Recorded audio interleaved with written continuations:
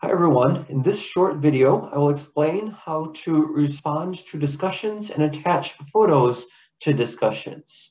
Start by clicking on the actual discussion assignment.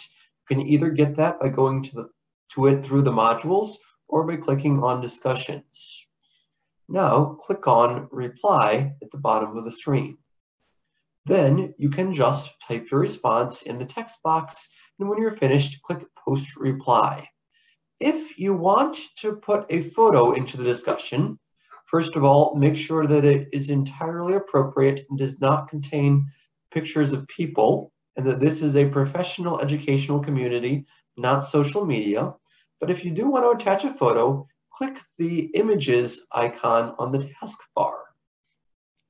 Then click anywhere on the screen to upload an image. Browse your computer to find the image you want to upload. I uploaded a picture of a windmill here.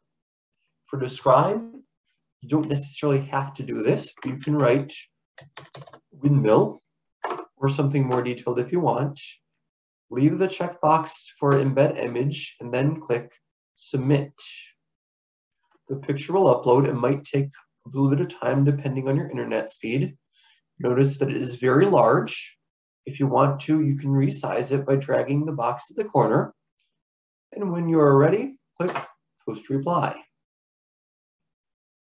That's it. That's how you add a photo to a discussion board. You could have also typed underneath it if you want. Thanks for watching and happy posting.